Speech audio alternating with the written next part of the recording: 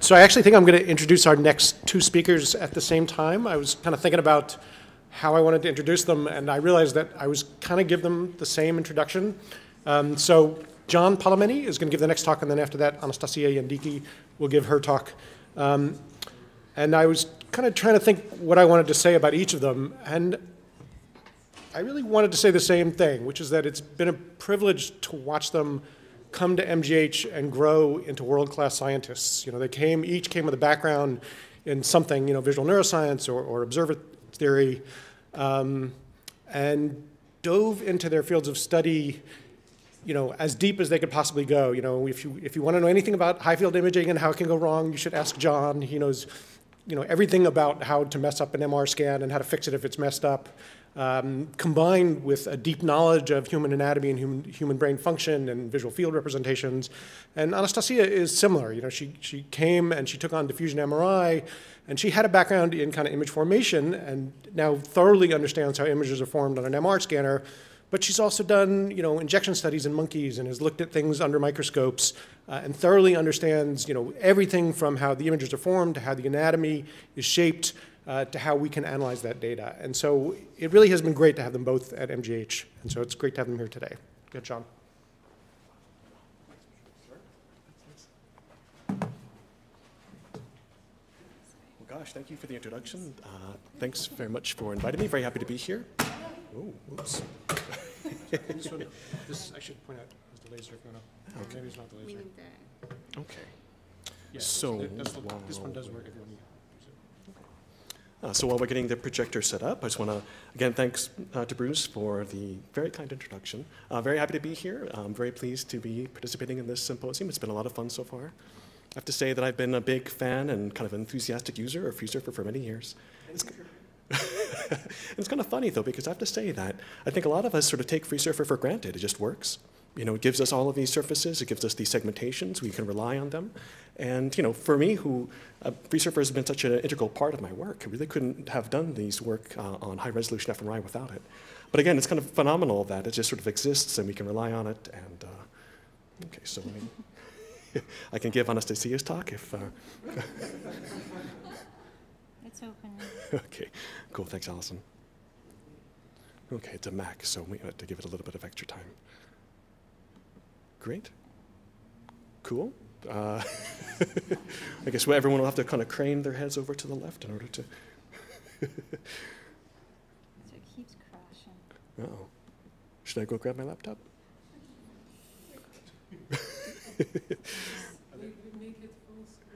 Yeah. I mean, it's not the end of the world if it's a little bit small.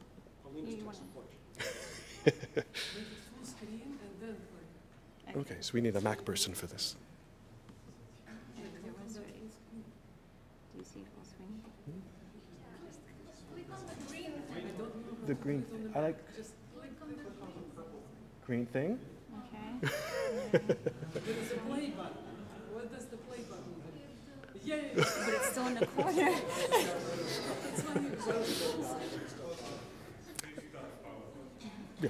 Okay, so I'll go with that if you guys don't mind. So just have to crane a little bit over to the left in order to see the slides. But hopefully it should work. Okay, so let me get started. So I just wanted to motivate. So what I'm going to be talking about today is, you know, application of Freesurfer and different types of anatomically informed analysis methods to the study of high-resolution fMRI. So I just wanted to motivate this very quickly. You know, it's funny. So Larry told me once that when he first put the 7T into Charlestown, people told Larry that he was never going to get EPI to work at such a high field strength. What's ironic is that today, I think that the EPI quality that we get at 7T is actually better than at lower field strengths. And that's because a lot of technologies that we use today, such as Larry's massively parallel receive coil arrays and strong fast gradient coils, weren't available at that time. So here's an example of some 0.75 millimeter isotropic single-shot EPI that we got with my beloved head gradient coil. So this is, again, you can see very fine anatomical details in these images, but these are the images that we use for our fMRI. Now, when I acquired these data, maybe 6, 7 years ago, the question was, did it make sense to acquire such small voxels? At that time, the conventional wisdom about the spatial resolution of any kind of hemodynamic-based measure like fMRI was that it would be at about 2 to 3 millimeters full width f-max. And recently, since then, we've seen, often from a lot of our work from our colleagues in optical imaging, that the biological point spread function of any hemodynamic-based measure, like fMRI, seems to be much more precise than we recently believed. And so I think that this is motivating us to push to actually smaller voxel sizes, faster temporal resolution in order to gain more benefits in terms of neuronal specificity. So just to show you a couple of examples of how optical imaging has really changed our opinion, it changed how we view these hemodynamic signals. Here's an example of pericytes in action. So we thought that before the ultimate specificity of any hemodynamic-based measure would be based on the spacing of the arterioles because capillaries have no smooth muscle tissue. What's interesting is that these pericytes are non-neural cells that wrap their appendages around capillaries and are able to dilate. So I love this movie because what you can see here is that there's an electrode kind of stimulating the central pericyte, so the movie's looping. So when that electrode stimulates the pericyte, it constricts, not necessarily surprising. But what's cool is that a moment or two later, you can see that the upstream and downstream pericytes also constrict. Okay, so this is telling us that there's some coordination of blood flow regulation at the capillary level. You can even see the individual red blood cells going through this capillary. So we know that there can be signal propagation along the endothelial cells that comprise the vessel walls. And this is showing us there are mechanisms in place for very local blood flow regulation in the brain. Now, when this result first came out, people were a little bit skeptical because these were done in excised tissue where the blood pressure really wasn't at in vivo levels. But the same group went back about a decade later. What they showed was that the pericytes can also dilate capillaries in vivo. Now, there was some debate about whether these are really dilating capillaries or dilating the precapillary arterioles, but what we know is that this is indicating to us that the blood flow regulation is much finer in space than we once believed. Now, there's also some nice results looking in the temporal domain. This is nice work from Anna Devore's group. She looked at calcium dynamics in astrocytes and the dilation of vessels using 2-photon microscopy. What she found was that after the neural activity, the astrocytic onset was about 3 seconds post-stimulus. But she also saw that the vascular onset, the dilation of the microvessels, was about 0.7 seconds post-stimulus, and sometimes even faster. So not only does this question the role of astrocytes as the relays between neurons and blood vessels, but it also tells us that the vascular onset can be very quick, very temporally precise. So taking these two results together, it's showing us that both in space and in time, the blood flow response in response to neural activity can be much more fine than we once believed. So this is motivating us to push to even smaller voxels, faster acquisitions, higher field strengths in order to take advantage of this specificity. So I like to think of it as, the vessels are talking to us. We just need to figure out how best to listen. And so what Larry likes to say is that the ball is sort of in our court. We have to push to these higher resolutions in order to retain this neuronal specificity in these hemodynamic signals. Okay, but with that, what I'd like to talk about today, a lot of our work is focused on going to smaller voxels, faster acquisitions. But what I'd like to talk about today, given the symposium, is some analysis strategies we apply for high-resolution fMRI. So I'd like to first talk about surface reconstruction approaches for high-resolution fMRI and ask the question, how far can we go with EPI today?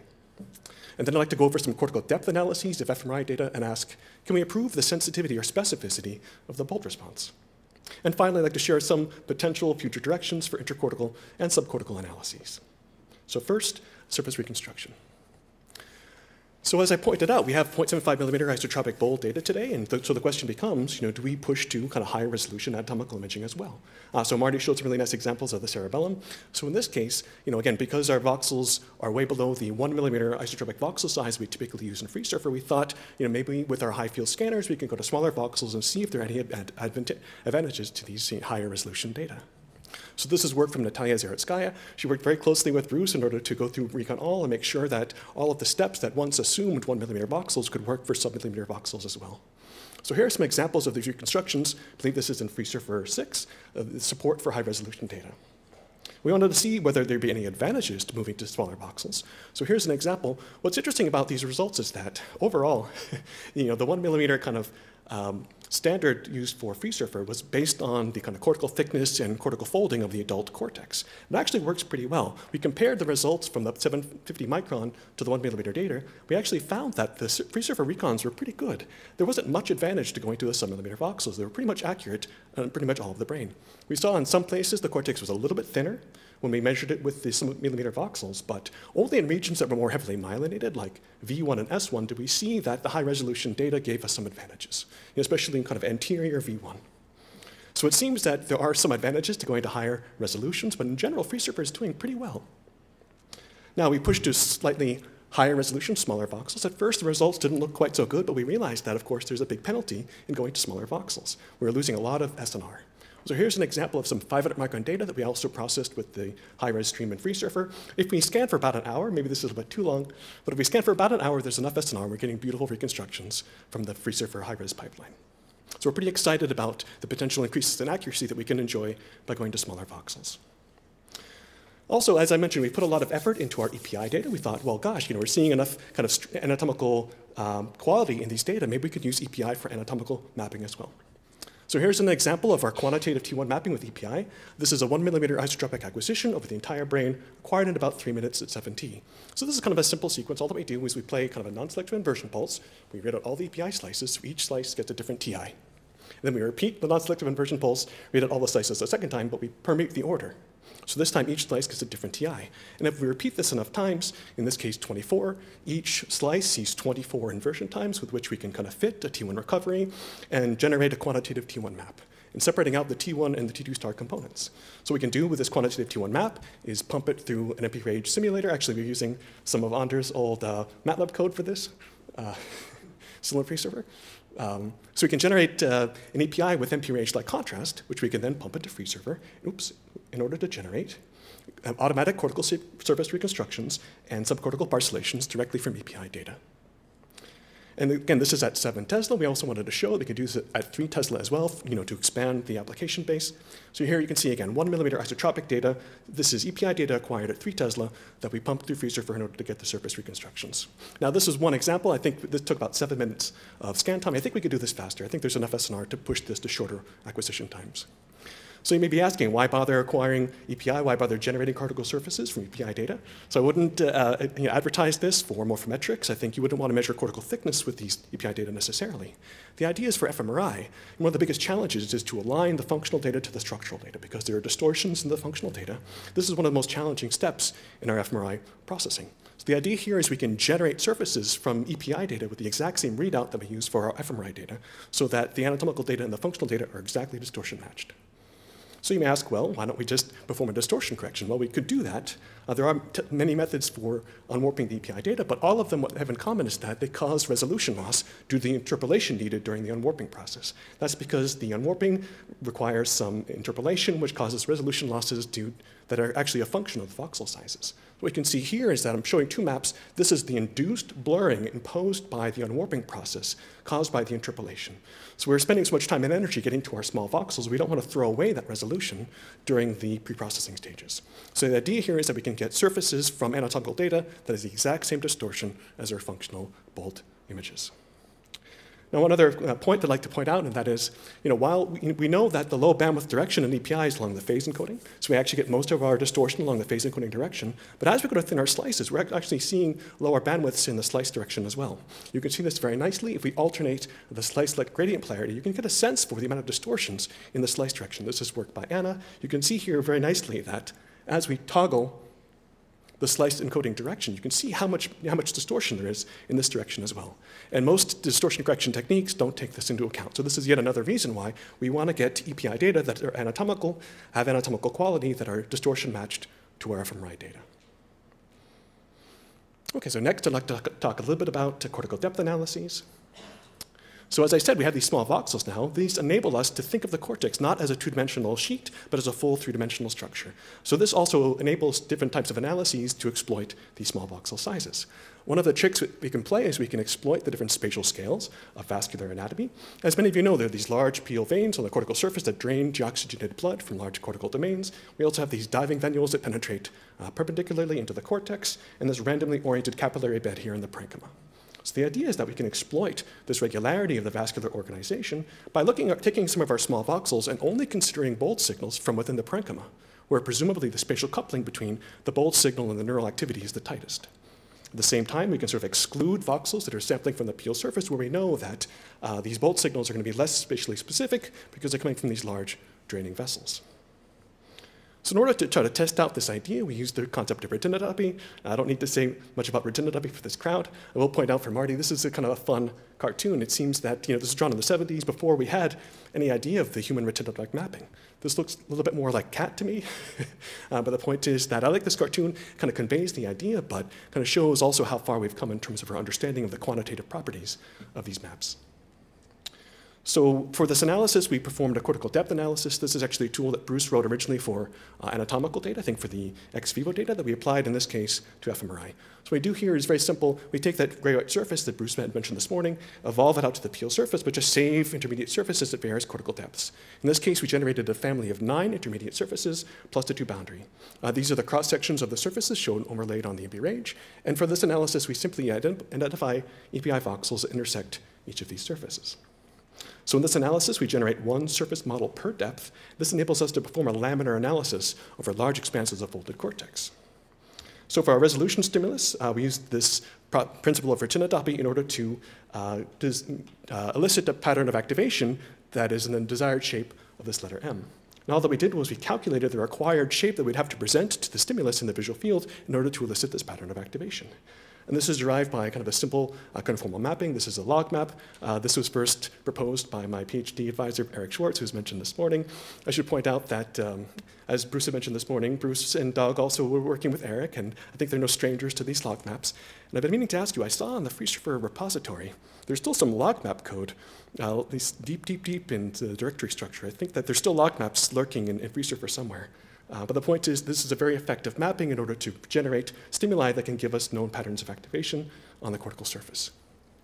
So here's the stimulus. We flip it because the retina inverts the image. We present an M in the left and right hemifields. We contrast this noise-filled M on a gray background with a gray-filled M on a noise background.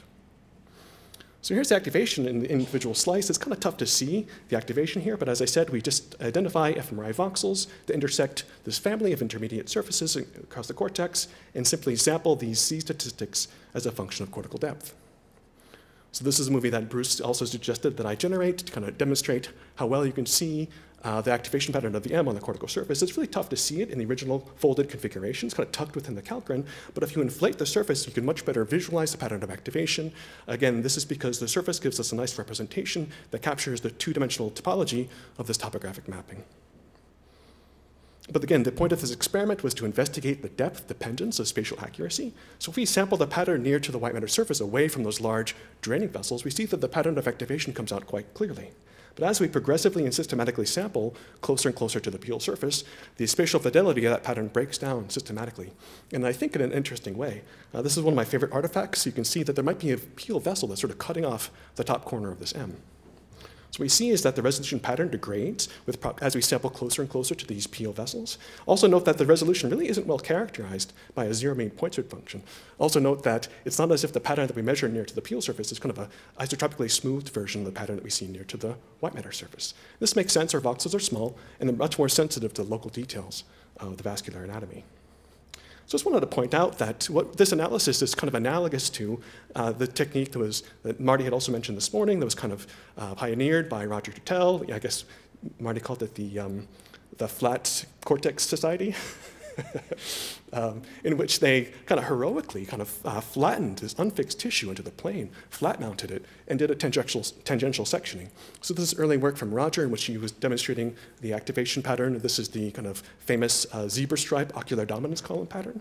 So this is akin to, again, taking like one section through the cortex. If you look in the other direction across the different cortical layers, you can see these columnar patterns kind of extending across all the layers of the cortex. And what Roger did was sort of heroically kind of section this flat-mounted tissue in order to see this pattern across different cortical depths. It's kind of akin to what we're doing.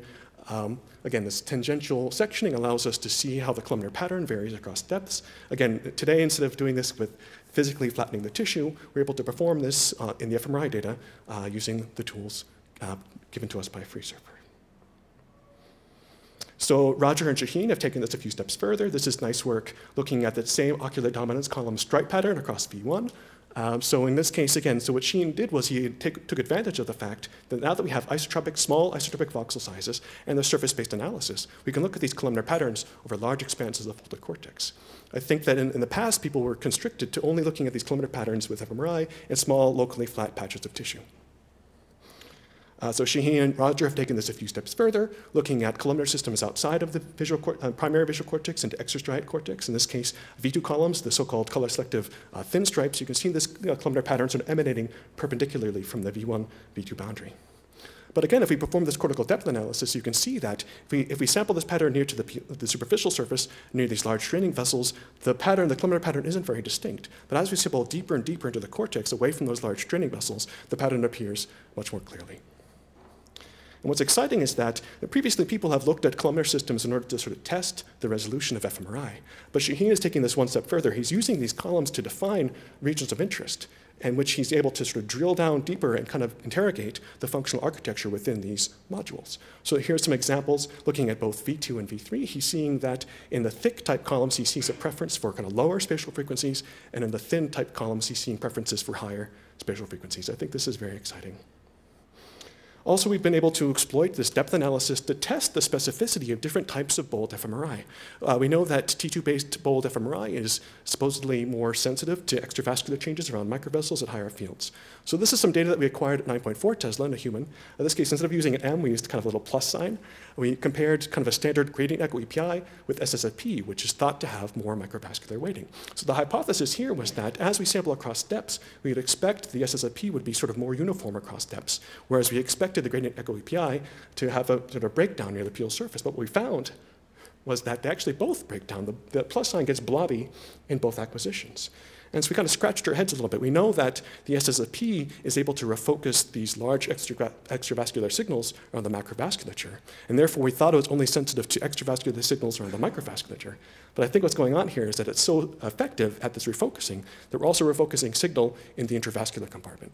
So we're actually getting intravascular signal in the small vessels and the big vessels. So the idea is that this analysis, because to first order, most of the big vessels are at the surface, just by investigating how these bold signals vary across depths, we can get some insight into their vascular contributions.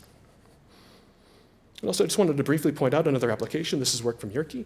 So what Yerke was doing is a similar kind of depth analysis. He excluded voxels intersecting the PL surface and showed that this improved the alignment across subjects in his group level maps.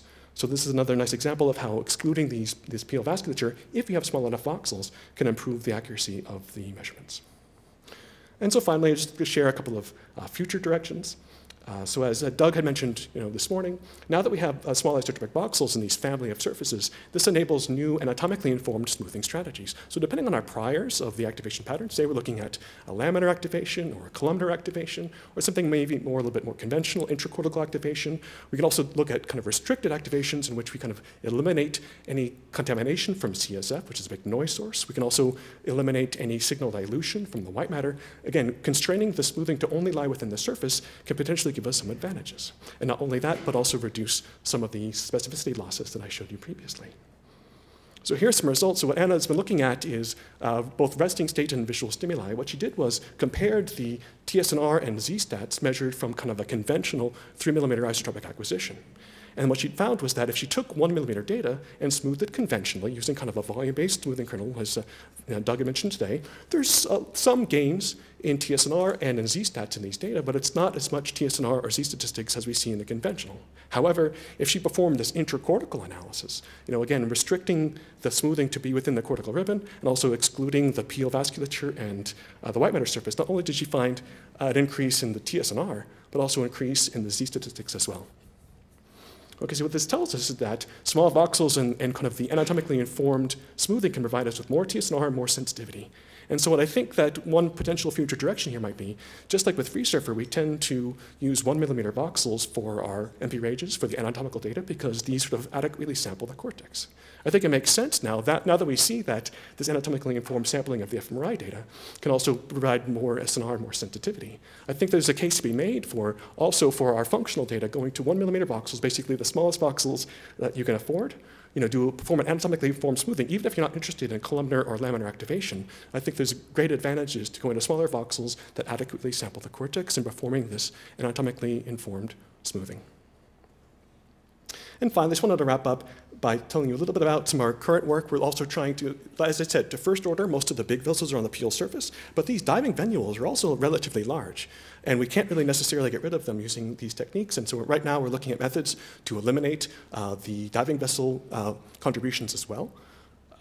So far, it's looking pretty promising. Also note that the cell density and vascular density tends to be sort of correlated. There tends to be high vascular density in the same locations where there's high cell density, especially in the central cortical layers. So not only does the diving vessels potentially contribute coupling of the bolt signal across layers, but sometimes the varying vascular density can also cause biases in our signal detection. And what's interesting also is that not only does the vascular density vary across depths, but it varies quite a lot across the cortex. Here's an interesting example in which you can see the capillary density, the V1, V2 boundary, sharply dropping at this functional boundary.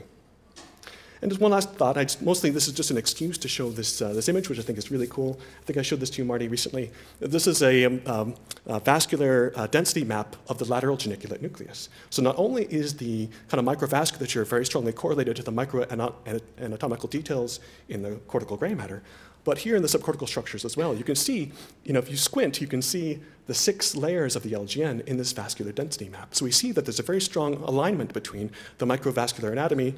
Yeah, it's pretty cool, huh? And we also see that these draining vessels are also present in the ventral surface. We think that some of these same ideas of anatomically informed analysis, knowing where the vessels are, can also improve the specificity of our fMRI in the subcortical structures as well.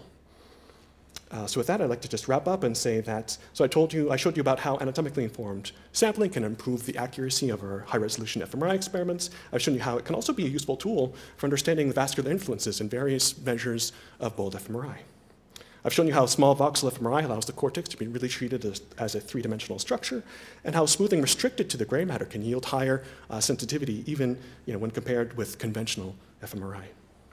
And as I mentioned, we're still motivated to push to acquisitions with higher spatiotemporal resolution and sensitivity, which we think that based on what we know about the local blood flow regulation, both in space and in time, can yield further improvements in neuronal specificity in our hemodynamic-based measures.